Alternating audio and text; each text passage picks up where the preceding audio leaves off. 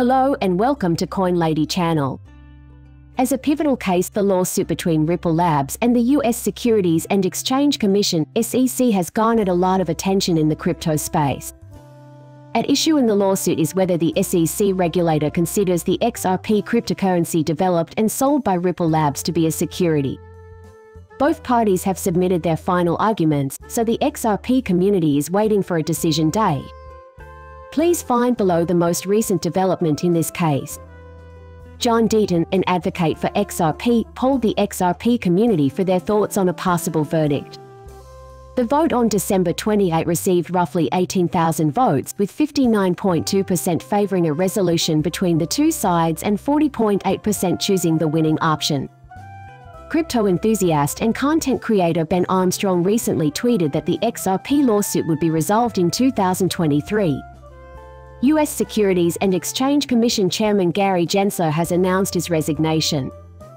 Armstrong claims that the current regulator head, Gary Gensler, will be forced to resign in the coming year. Earlier this year, the same kinds of claims were being spread around on social media. Gensler's resignation has been called for by the public for some time, even before the FTX crypto exchanges collapsed. The former banker on Wall Street is facing charges of corruption. Gensler has been the target of frequent criticism from the cryptocurrency community due to his repeated comments criticizing the way digital assets are managed and the SEC's reluctance to approve a spot Bitcoin ETF. Potentially, it could also put an end to the protracted criminal dispute between Ripple Labs and the SEC, setting an example for the entire cryptocurrency market.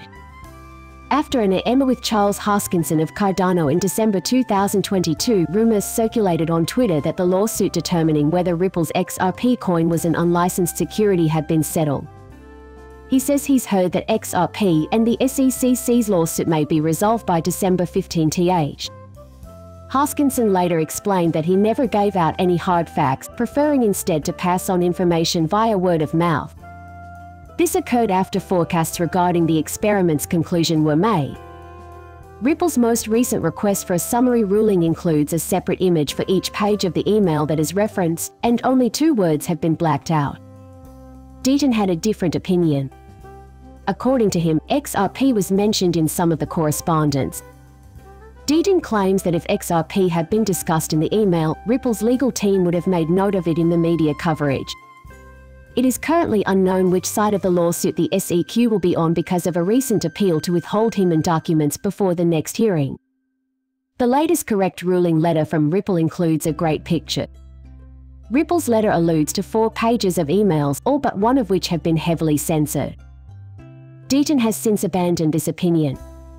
According to him, hints of XRP were hidden in the comments sections of draft emails.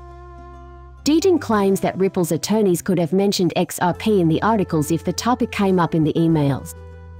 However, the SEC recently filed an appeal to keep Hyman's records secret until after the next hearing.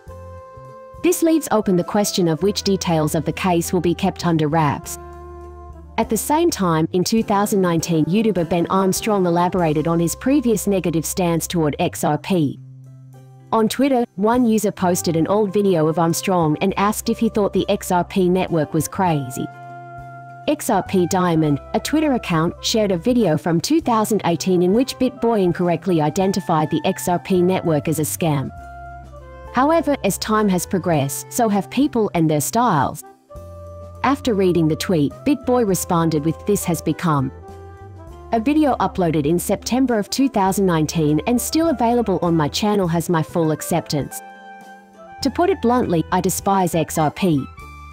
I was responsible for selling every single meme. The fact is that people can learn something new and completely change their minds about something. Finding this via human means proves my cryptologic maturity, so thank you. Bitcoin elaborated that XRP has developed over the past few years, which has caused him to reevaluate his previous opinions. Notably, Armstrong's assessments of altcoins' performance have always been dubious. Bitcoin announced it could no longer buy any more Dogecoins immediately following the Twitter acquisition announcement earlier this week, as the entire cryptocurrency network transitioned from taking full advantage of the Dogecoin spike. Dogecoin, favored by Elon Musk, gained nearly 77% in value over the past week.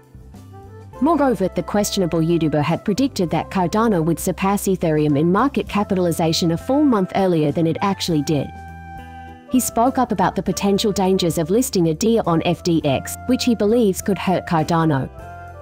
Based on the volume, it seems likely that FTX wants to encourage the closing of all ADA positions held with defunct cryptocurrency dealer Voyager.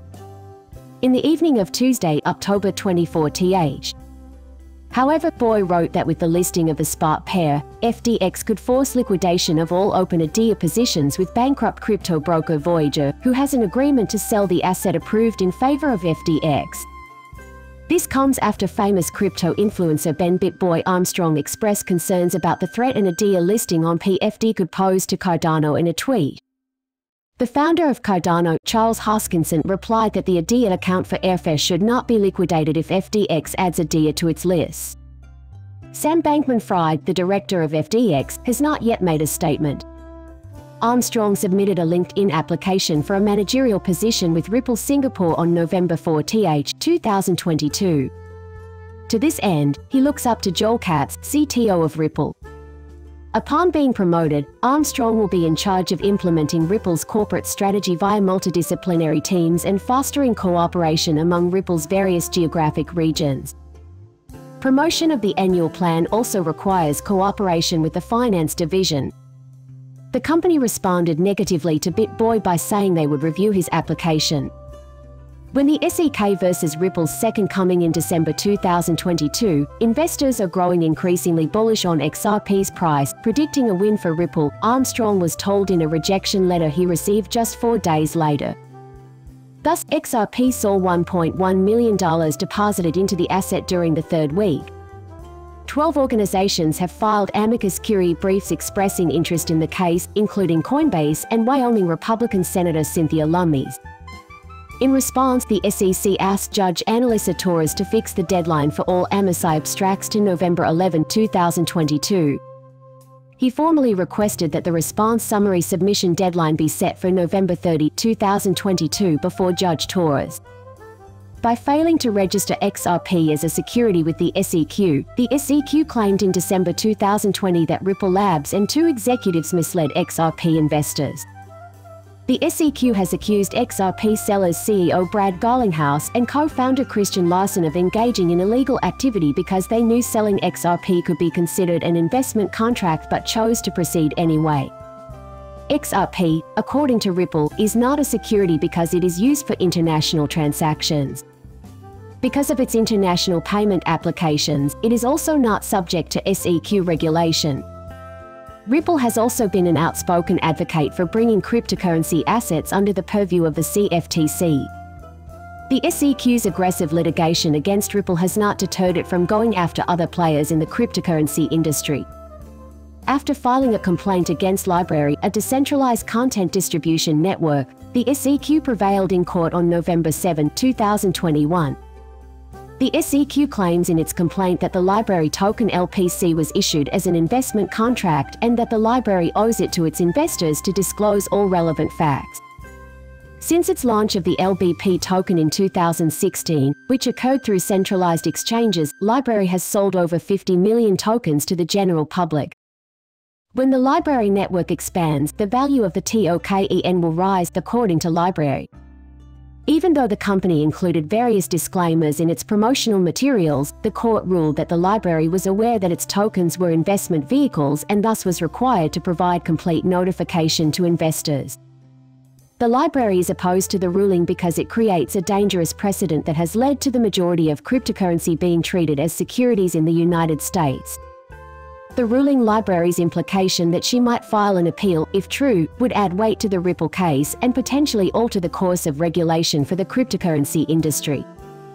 To put it another way, the crypto sector is not going to quietly disappear. Please like and subscribe to my channel if you like my video.